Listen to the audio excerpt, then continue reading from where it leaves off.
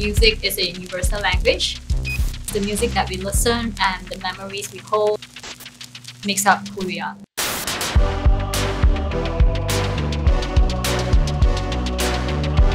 I'm JJ Chuan and I run Rehyphen.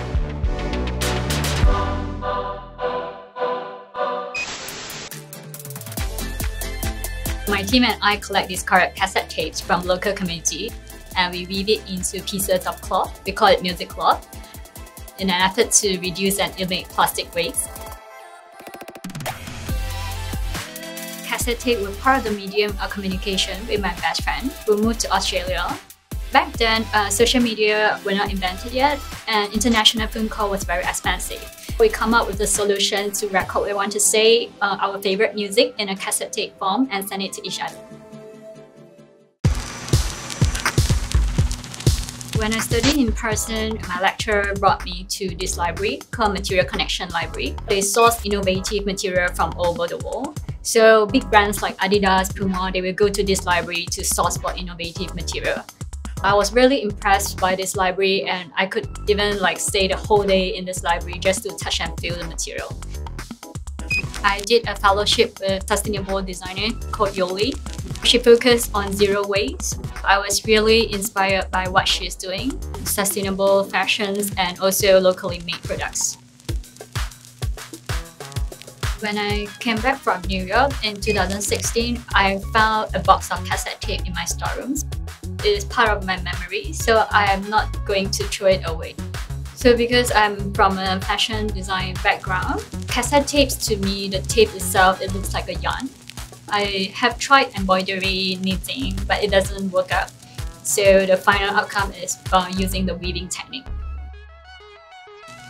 According to MIT Press report, there are 56 million kilograms of plastic were used to make physical cassette tape since it first introduced to the world in 1963. It's non-biodegradable, so by creating a new material, we can create a lot of different products.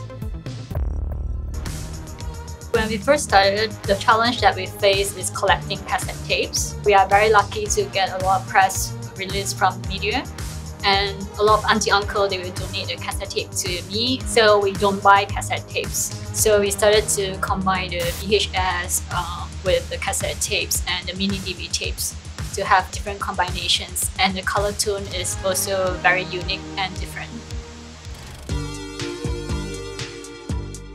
After 2 years of weaving the MusicCloth, we have a lot of empty tapes left over. So we started to think, what should we do with these empty tapes? We come up with this idea to let customers customize their tweet in a tape. We call it tweet tapes. So the mini DV tapes, after we finish using the tape inside, we make it into pendants and also necklace. We combine Swarovski crystals in our design.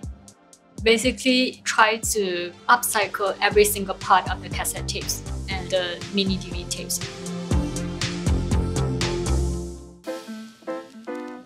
Cassette tape sales worldwide went up by 33% in 2020 compared to 2019. So the reason is because people find joy with holding a physical copy of the music.